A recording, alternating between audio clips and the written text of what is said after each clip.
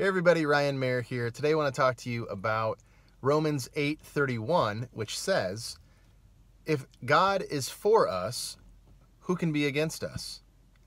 Now, this is a verse that I love because if you think about it, we have the God of the universe on our side. So it's kind of like saying, my dad is bigger than your dad on the playground. My dad can beat up your dad, okay? And I love that because if God is for you, if God has your back, if God, the most powerful being in the entire universe, is for you, then seriously, it doesn't matter who's against you because we're going to have the victory. God wins. Read the end of the Bible. God wins. And so we're his kids, and I just take great joy in that, knowing that God is good, he loves me, he's for me, and he has my best interests at hand. So the tough part now is just to get on his program and to, every day go to him and just and do your best to be on his program and what he wants you to do instead of what we want to do. God, it's your will be done on earth as it is in heaven. Not mine, but yours.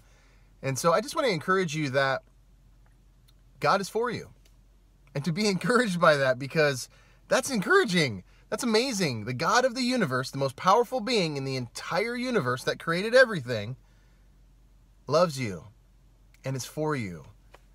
And so you might be dealing with something today. You might be dealing with something that seems overwhelming. It could be money. It could be relationships. It could be whatever. But you know what? At the end of the day, God's for you. He's not going to abandon you. He's gotten you this far, and he's not going to leave you.